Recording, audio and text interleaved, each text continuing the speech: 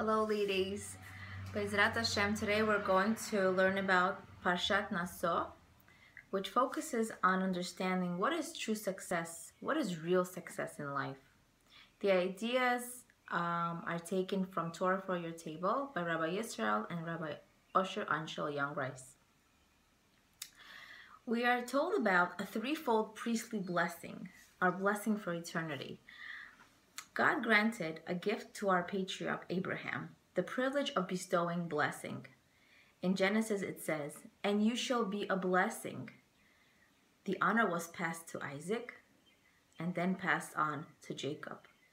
In this Parsha, Hashem asked Moses to give over the gift to bless others over to Aaron, his brother, and all his descendants, the Kohanim.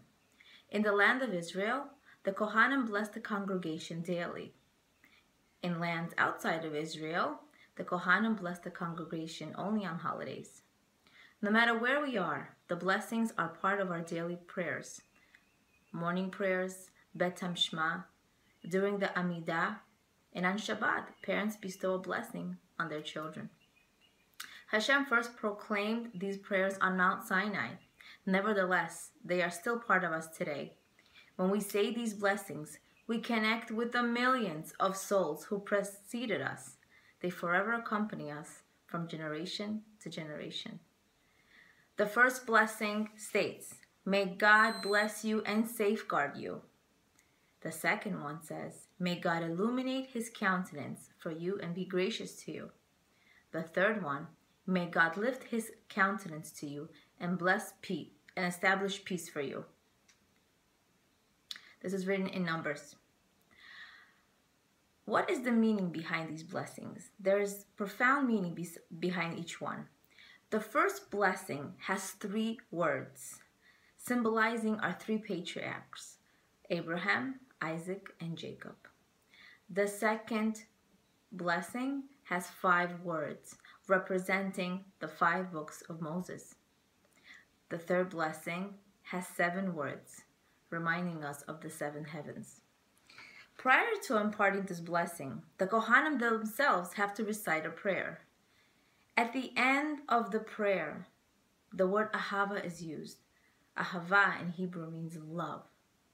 This is teaching us many things. Before one blesses anyone, one's heart must be overflowing with love and care. It also teaches us that you don't have to be given the title of a Kohen to bless anyone. All you need is to be full of love. Torah knowledge and wisdom may be attained by many people. However, the preciousness of this gift cannot be shared if one does not feel love or care towards his listeners, and the blessing cannot be complete. There are further insights into the blessing. The first blessing highlights health and sustenance. These gifts, however, may easily be abused and misused and unappreciated. So we conclude it with the word Yishmirecha, may God protect you, because ultimately our health depends on the protection of Hashem. The second blessing requests that God illuminate our minds with the holy teachings of the Torah, concluding with the word Veyehunecha, may he cause you to find favor in his eyes and in the eyes of others. In order for us to influence others as we share our Torah wisdom, we must be likable by others. And the third asks God to look upon us with compassion, forgive our sins, and grant us shalom, which means peace, teaching us that without peace, life is meaningless. We can be given the most extravagant materialistic amenities and luxuries. However, if there is no peace in our relationships, all of what we have has ultimately no value. Let us remind ourselves, why do we have the things that we have? We have what we have in order to serve Hashem, in order to do his will, and in order to make him happy. Whether it be through our homes, whether it be through our jobs or our cars, or through any other materialistic means, all Hashem wants for us is to have peace in our relationships so we can reap all of the benefits of the blessing and live a complete life. Our most important prayers end with a prayer of peace, the Amida service and Kaddish. Our sages teach us, Im ein shalom, ein klum. If there is no peace, there is nothing. The Parsha highlights, it's not what we have, but what we do with what we have. This Parsha is the longest in the Torah. At the end of the Parsha, it states the offerings that each of the 12 princes of Israel brought to the tabernacle. We are told about the offerings in 176 verses. We are told of each of the offerings separately. What is interesting, however, is that the princes brought exactly the same gift. Remember, there are no redundancies in the Torah without a deeper meaning. Why are we told of each of the gifts of the princes, even though it was the same gift? The princes of Israel were happy to bring the identical gifts because they understood that it is not what they are bringing, but it is the manner in which they are bringing what they're bringing. It was also easy for the princes to give the exact same gift because jealousy, resentment, and the desire to outdo others were foreign concepts to them. They were foreign and unfamiliar practices. God is teaching us here. What is special about a person is the person's essence, the person's spirituality. So we can ask, how can I enrich my essence? By investing in myself, in the way I fulfill Hashem's mitzvot. It is the way that I do the mitzvot that I do. As women, we can pride ourselves by falsely listing how much we have accomplished during the day, during our lives, how many things we have crossed out in our to-do list. Let us honestly question ourselves. Was it done happily? Was our to-do list done happily? Or any one task? Willingly? Or do we just put one foot in front of the other just to get through the day? Rabbi Esther Baylor Schwartz teaches, what is true success? It is not how much I have. It is what I do with what I have. This includes my physical blessings as well as my gifts and my talents.